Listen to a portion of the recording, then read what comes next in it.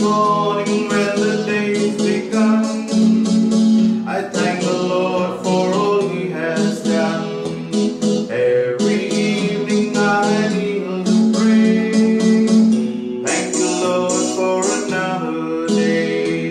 Thank you for the sun, my Lord. Thank you for the moon. Thank you for the days and nights, morning and afternoon. Every morning when the day begun, I thank the Lord for all He has done. Every evening I kneel to say, thank you, Lord, for another day.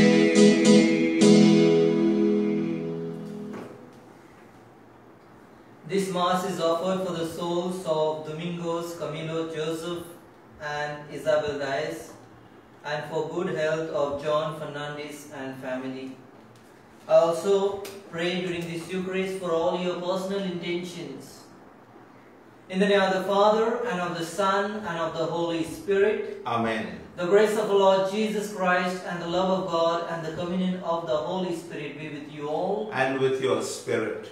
My dear brothers and sisters, today we celebrate the memorial of Saint Andrew Dunglam, a priest, and his companions martyrs who were martyred in Vietnam in 18th century. 116 companions of Saint Andrew Dunglam, a priest, and his companion, 116 of them. My dear friends, in Vietnam there was persecution continuously for 3 centuries. Thousands and lakhs of missionaries, lay people giving their life for their faith. Saint Andrew and his companions, by their life, they show that how they wanted gospel of Christ to take root in their people. And because of their martyrdom, because of their faith, strong faith, and because they gave their life for their faith, we see Christianity flourishing in these areas where there was persecution for so many centuries. My dear brothers and sisters, during this Eucharist, we pray for all these martyrs, and we also ask them to intercede for us, that we may be strengthened in our faith. As we partake in this Eucharistic celebration, let us acknowledge our sinfulness, so to prepare ourselves to celebrate the sacred mysteries. As we all together say, I confess to Almighty God and you, my brothers and sisters, that I have greatly sinned in my thoughts and in my words, in what I have done and what I have failed to do, through my most grievous fault. And therefore I ask Blessed Mary, ever Virgin, all the angels and saints, and you, my brothers and sisters, to pray for me to the Lord our God. May Almighty God have mercy on us, forgive us our sins, and bring us to everlasting life. Amen. Lord, have mercy.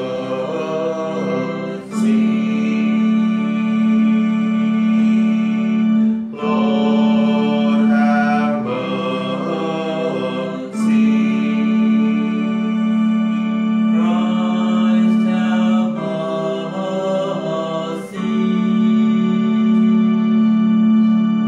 Christ have mercy.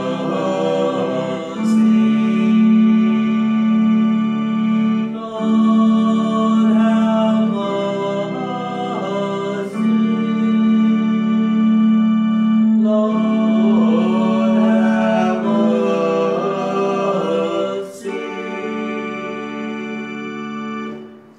Let us pray. O God, source and origin of all fatherhood, who kept the martyrs Saint Andrew Dunglam and his companions faithful to the cross of your Son, even to the shedding of their blood, Grant through their intercession that spreading your love among our brothers and sisters, we may be your children both in name and in truth. Through our Lord Jesus Christ, your Son, who lives and reigns with you in the unity of the Holy Spirit, one God forever and ever. Amen.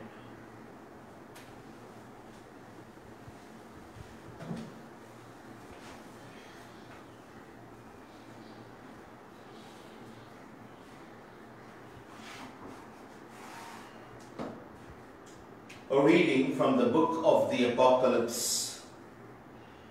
In my vision, I, John, saw a white cloud, and sitting on it one like a son of man, with a gold crown on his head and a sharp sickle in his hand. Then another angel came out of the sanctuary and shouted aloud to the one sitting on the cloud, "Put your sickle in and reap harvest. Time has come, and the harvest of the earth is ripe." Then the one sitting on the cloud set his sickle to work on the earth, and the earth's harvest was reaped. Another angel, who also carried a sharp sickle, came out of the temple to heaven, and the angel in charge of the first left the altar and shouted aloud to the one with the sharp sickle, "Put your sickle in and cut all the branches of the vine of the earth. All its grapes are ripe." So the angel set aside his sickle to work on the earth and harvested the whole vintage of the earth and put it into huge winepress, the winepress of God's anger. The word of the Lord. Thanks be to God. Our response: the Lord comes to rule the earth altogether. The Lord comes to rule the earth. Proclaim to the nations, God is King. The world he made firm in its place.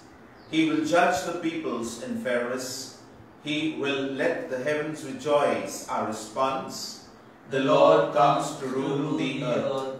Let the land and all it bears rejoice. All the trees of the wood shout for joy at the presence of the Lord, for he comes. He comes to rule the earth. Our response: the Lord comes to rule the earth. Gospel acclamation. Hallelujah, hallelujah, hallelujah, hallelujah, hallelujah, hallelujah. Stand erect, hold your heads high, because your liberation is near at hand. Hallelujah, hallelujah, hallelujah. Hallelujah, hallelujah, hallelujah. The Lord be with you. And with your spirit. A reading from the Holy Gospel according to St. Luke. Glory to you, O Lord. When some were talking about the temple, remarking how it was adorned with fine stonework and votive offerings, Jesus said, "All these things you are staring at now, the time will come when not a single stone will be left on another. Everything will be destroyed." And they put to him this question, "Master," they said, "when will this happen? Then, and what sign will there be that this is about to take place?" "Take care not to be deceived," he said, "because many will come using my name, saying, 'I am he,' and the time is near at hand. Refuse to join them. And when you hear of wars and revolutions, do not be frightened, for this is something that must happen, but the end is not so soon." Then he said to them, "Nation will fight against nation, and kingdom against kingdom. There will be great earthquakes and plagues and famines here and there. There will be fearful sights and great signs from heaven. The Gospel of the Lord. Praise to you, Lord Jesus Christ.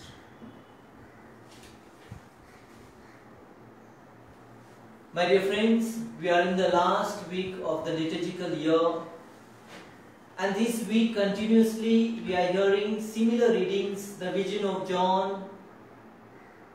In today's first reading also he speaks about his vision, where the Son of Man will come to judge the people of all the nations at the end time. But in the Gospel reading, Jesus says nobody knows about this end time except him. There will be many people coming and saying that it is I who has been sent by God to give the sign or to give the message of the end time. But Jesus is telling us not to get deceived by these people. And he is also making a point not to be frightened when we see disaster, natural disaster, when we see earthquakes, when we see wars, when we see pandemics, when we see plagues. At the moment we are in the pandemic, and the question arises in our mind that the whole world is struggling with this pandemic for so long. It's been a year now that the whole world is struggling with this pandemic. Is this the end of time? But Jesus is saying no. All these things will happen, but end is not so soon, and nobody knows about this end. My dear brothers and sisters, very often we live in fear, in anxiety, in stress, and we forget to live in present. We have anxiety of future. When we think about future, what will happen, and continuously this anxiety doesn't allow us to live in present time. My dear brothers and sisters, if you have watched Three Idiots movie, you will know the main character of this movie, whose name is Rancho, and his two friends, Farhan and Raju. Now this Farhan and Raju, they were continuously living with fear and anxiety of future, what will happen, whether I will pass, whether I will get the job in future. And they were consistently, they were standing last in the exam. Whereas this Rancho always stood first. And this main character, the main hero of this movie, he gives him this formula to say all is well. In whatever situations we are, you say all is well. Not to have fear. And Jesus is making this point today in today's gospel.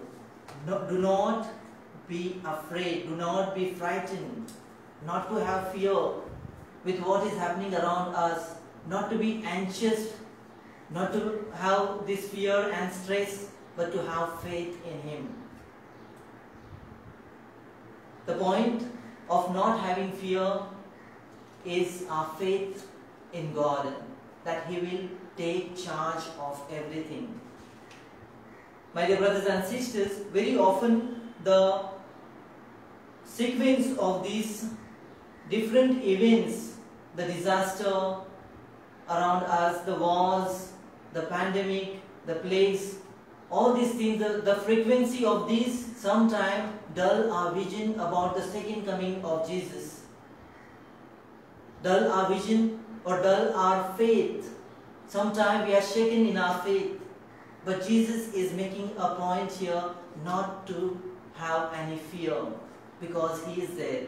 And therefore, this end of the liturgical year and the first Sunday of Advent speaks about that Jesus is there. Heaven and earth will pass away, but the word of Jesus will not pass away.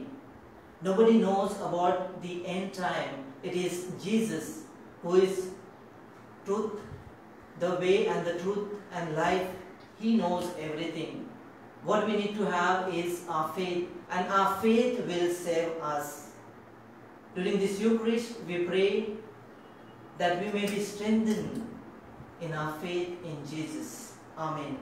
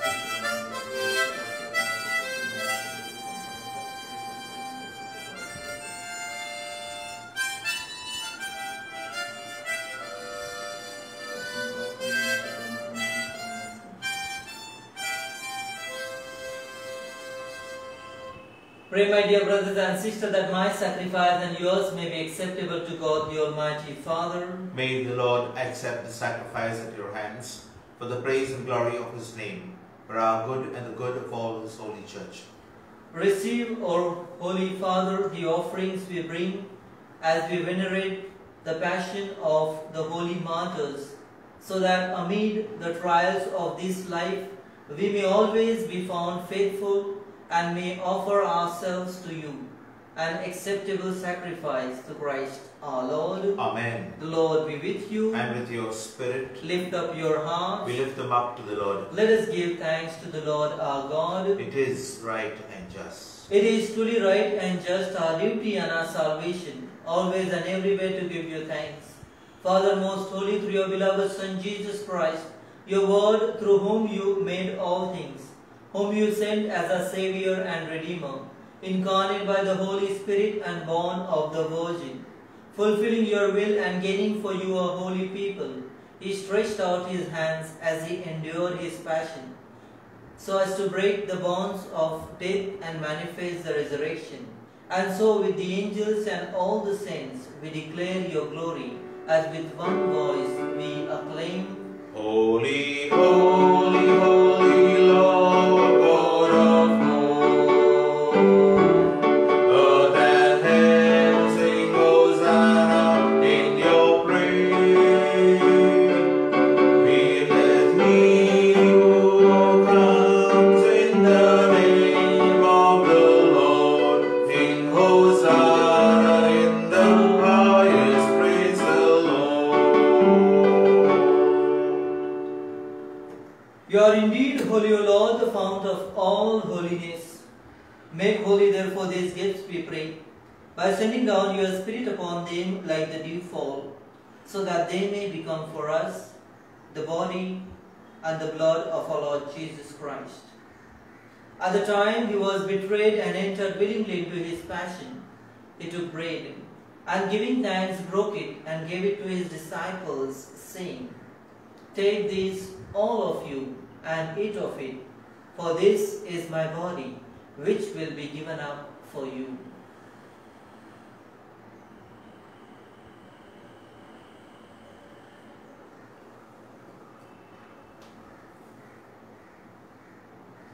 In a similar way, when supper was ended, he took the chalice, and once more giving thanks, he gave it to his disciples, saying, Take this, all of you, and drink from it, for this is the chalice of my blood, the blood of the new and eternal covenant, which will be poured out for you and for many for the forgiveness of sins.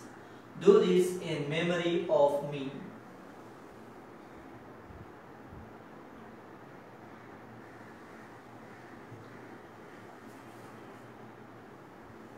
The mystery of our faith. When we eat this bread and drink this cup, We proclaim your death, O Lord, until you come again. Therefore, as we celebrate the memorial of his death and resurrection, we offer you, Lord, the bread of life and the chalice of salvation, giving thanks that you have held us worthy to be in your presence and minister to you. Humbly we pray that partaking of the body and blood of Christ, we may be gathered into one by the Holy Spirit. Remember, Lord, your church spread throughout the world and bring her to the fullness of charity, together with Francis our Pope and Oswald Gracious our Bishop and all the clergy. Remember also our brothers and sisters who have fallen asleep in the hope of the resurrection, and all who have died in your mercy. Welcome them into the light of your face. Have mercy on us all, we pray, that with the Blessed Virgin Mary, Mother of God, with blessed Joseph, her spouse, with the blessed apostles, and all the saints who have pleased you throughout the ages, we may merit to be co-heirs to eternal life, and may praise and glorify you through your Son, Jesus Christ.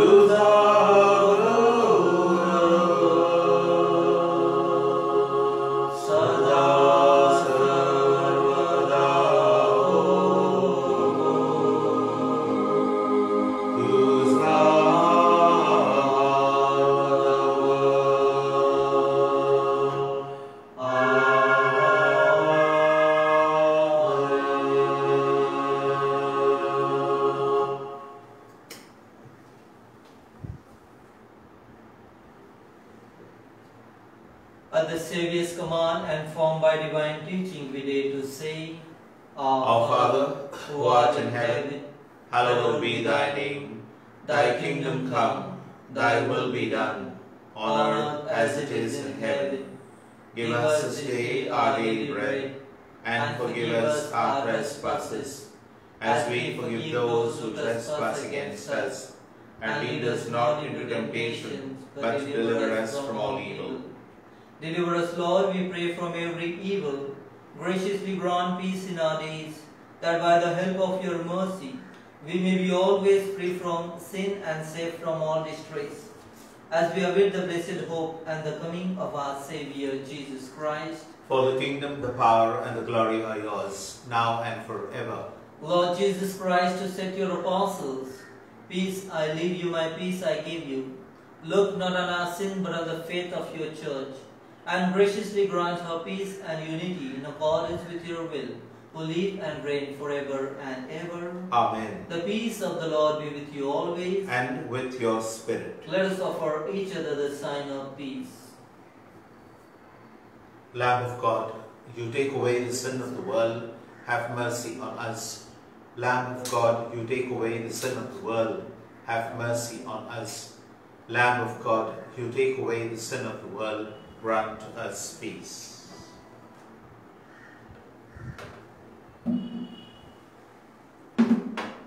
Behold the Lamb of God.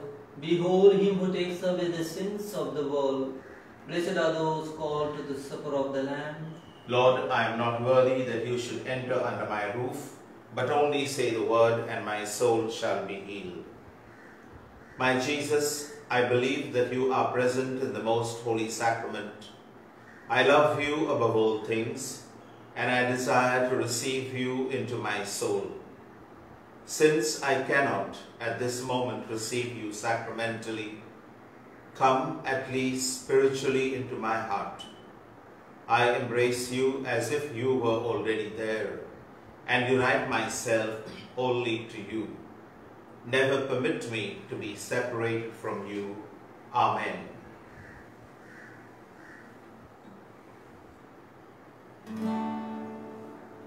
Living waters flow on,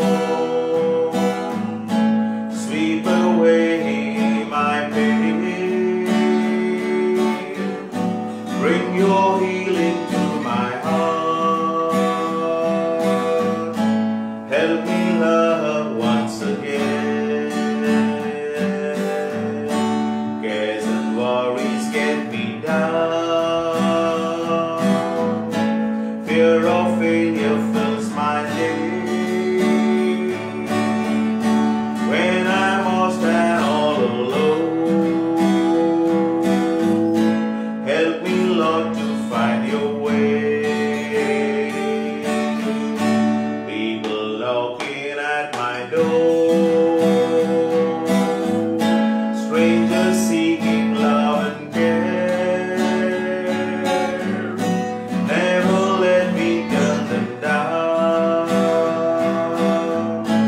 Show me, Lord, to turn your way.